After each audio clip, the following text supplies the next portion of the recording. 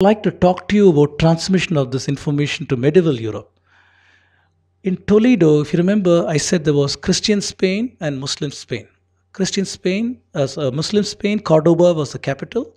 In the Christian side, Toledo. At Toledo, there was a monastery whose only job was to translate texts from Arabic into Latin. So, Gerard of Cremona is a name that has come to us from the past. He translated 87 Arabic works from Latin, math, astronomy, and medicine. And Constantine the African, he's a Christian monk in Italy who translated Arabic medical works. Here I've shown a small graphic. This graphic shows Indic knowledge that first went to the Greeks and Romans. Most of it was destroyed in the Byzantine kingdom by the Christian rulers who did not want pagan knowledge to exist over there. So it died out over there. However, some of that knowledge existed in Islamic lands, Arab lands, before they became Islam also, in Lebanon, Syria, and all these kind of places.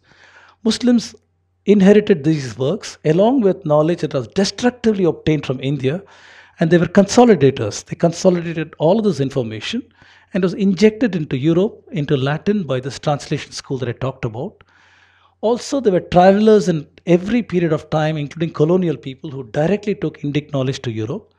And all of this knowledge today has come back to us, bereft of any citations and repackaged with obviously much more refined knowledge systems and so on. Unfortunately, we have lost track of where did this knowledge come from, and we are left in awe of the Western civilization, which could have built such an enormous edifice of knowledge, without acknowledging that they stood on the shoulders of your ancestors to understand how to take it from there to the next point on.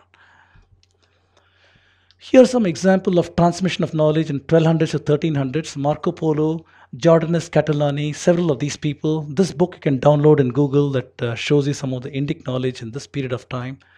1400s Europeans, Niccolo da Conti, very famous because he visited Vijayanagar and formed eyewitness accounts to how Vijayanagar was in that period of time. His works are very influential in 15th century cartography. Alfonsi Nikitin of Russia, Vasco da Gama, all these were visitors. This book over here, India in the 15th century, talks about voyages to India, knowledge transmissions.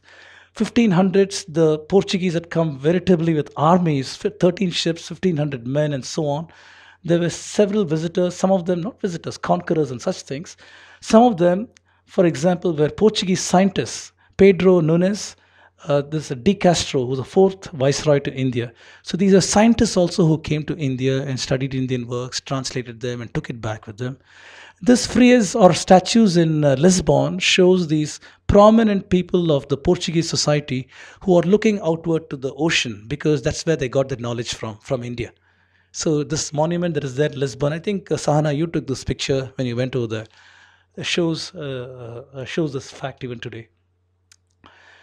Now, when Europe finally got its act together, got the knights and the soldiers and Pope's blessings and everything, they finally went and reconquered Spain.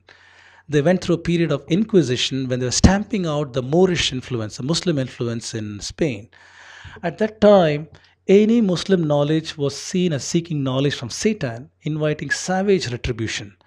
Until that period of time, the nobility of Europe would send their eldest sons to Muslim Spain to learn at the feet of the Moors, because they said Moors have got better knowledge than us, so they would go there and learn. But from then on, it was an Inquisition period.